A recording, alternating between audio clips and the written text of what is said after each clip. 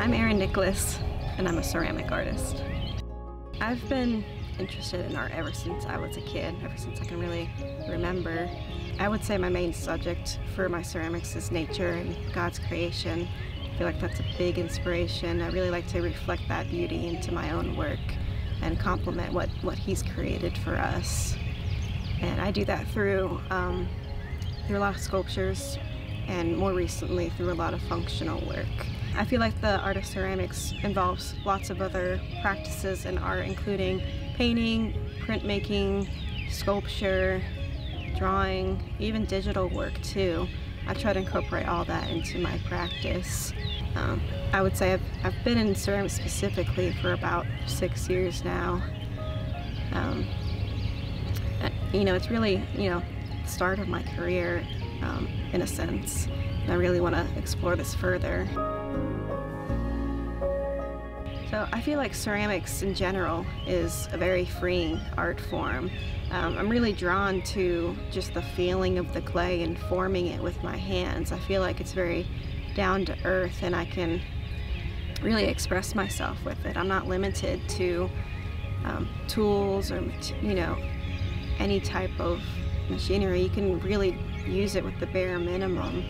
I feel like it's a very freeing art form for anybody to use. I feel like it's a good gateway for anyone who wants to specifically get into 3D art, but not limited to that. It's just a really good way to express yourself. Whether it's pinching the clay or throwing it on the wheel or using slabs to build the clay, there's just so many opportunities to create with it and build with it. So I've had a lot of people tell me what my style is, and I think it differs a little bit from what I think,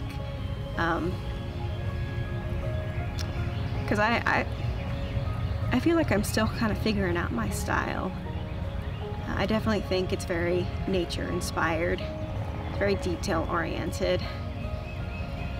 I still think it needs a lot of tweaking. A lot of people do notice the detail oriented part of it. And I feel like people see my style as a more serious style, where I see it as a little bit more playful.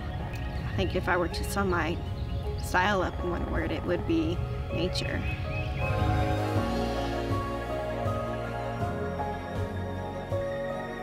During my time at college, I created a series of hybrids mixed with animals and plants. My very first one was actually in my very first ceramic class in college. He's a hawk and tree hybrid. The project for college was to make a hybrid, and that kind of sparked to create more of them. The second one included a hedgehog combined with a rose bush, and that pushed me to create this, to make it a series and to push it even further. The most recent part of my hybrid series is a camel and cactus hybrid. I think this one is the most plant-based out of all of them. I explored more with this one with colors in general, with more brighter colors, and wanted it to really look like the plant was overcoming the animal part of it. So this guy was the third one in the series. This is a hybrid of the bristlecone pine tree, which is one of the oldest trees, and the tortoise, which is one of the oldest animals. I really wanted to push that connection. So I took on a big project here, and this is probably the biggest piece I've made so far, because I tend to make smaller pieces. So I think there's a bit of pride in this piece for the time and energy I've put into it, and I would dare say that it's one of my favorite pieces. I think he sums my art up in general for me, and everyone who sees it can really see me in it and see life in this piece, and that's what I want to accomplish with my work, is bringing them to life, or bringing my inspiration to life with it.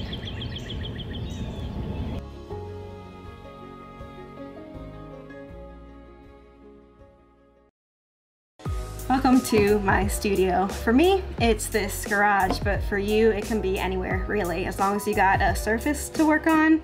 Some basic tools are really just your hands, and most importantly, a little bit of clay. For me, it's a lot of clay.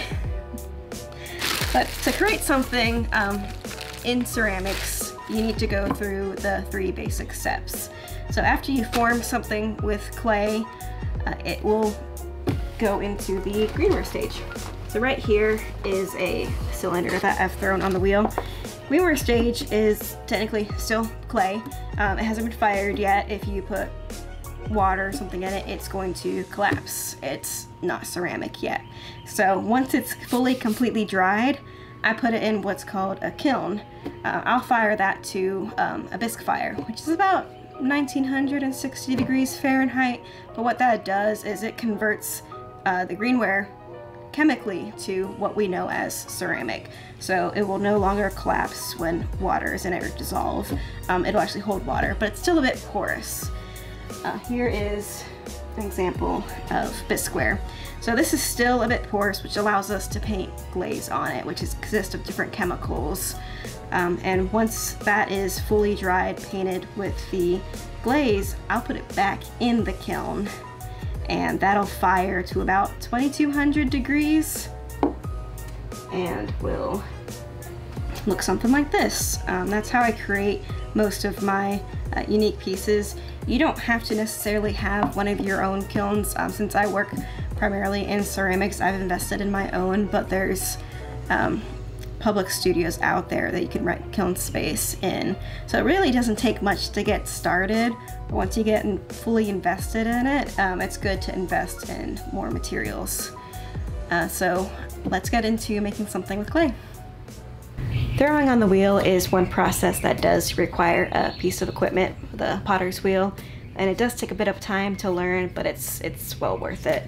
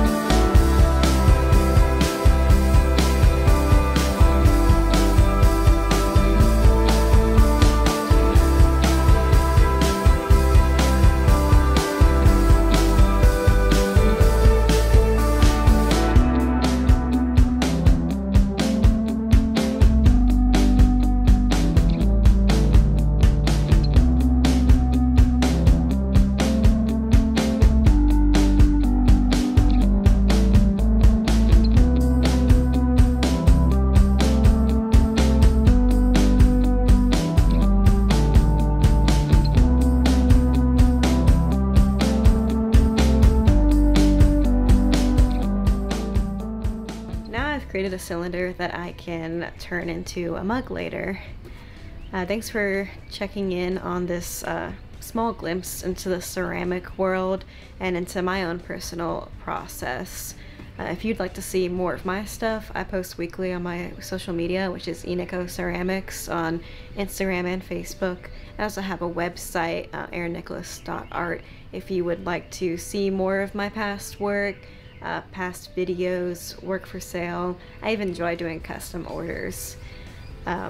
I hope this inspired you to create something yourself, and if you have, certainly let me know and show it to me. I'd love to see it. Thank you.